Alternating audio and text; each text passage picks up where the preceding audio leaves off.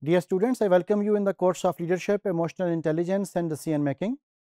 This is module number 116 and we are going to talk about seek frank feedback, because that frank feedback is going to give you the right context that either you are able to achieve your desired objectives or not, and either your association with the followers is in a rightful manner or not.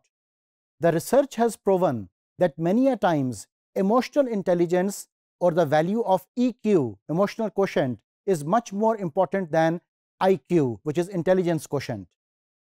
So when we talk about seeking frank feedback, remember that when you're improving your emotional intelligence, the first thing you need to understand is that emotional intelligence is all about creating networks and establishing relationships with your stakeholders, because those connections and relationships are going to give you the strength to demonstrate your capabilities.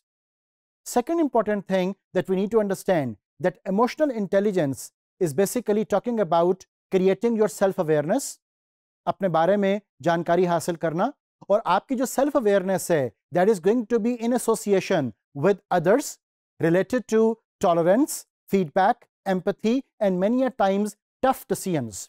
The tough decisions which you need to take in the face of challenges, the tough decisions which you need to take in the face of, in the exposure of hardships.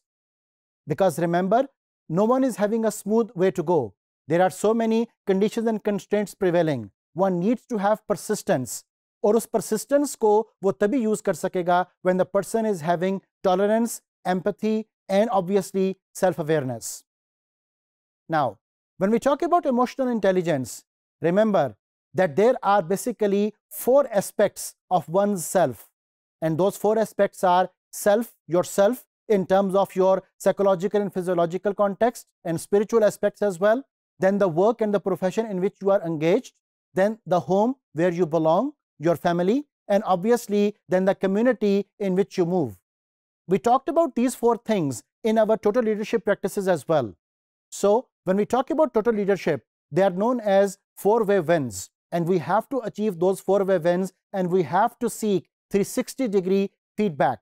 We have to establish a strong connection with our all stakeholders, including ourselves, our work, our home, and our community. इससे क्या होगा कि हमारी जो एक ताल्लुक है, हमारा जो एक इंटरडिपेंडेंस है, वो हमें स्ट्रेंथ प्रोवाइड करेगा to meet up our priorities and expectations.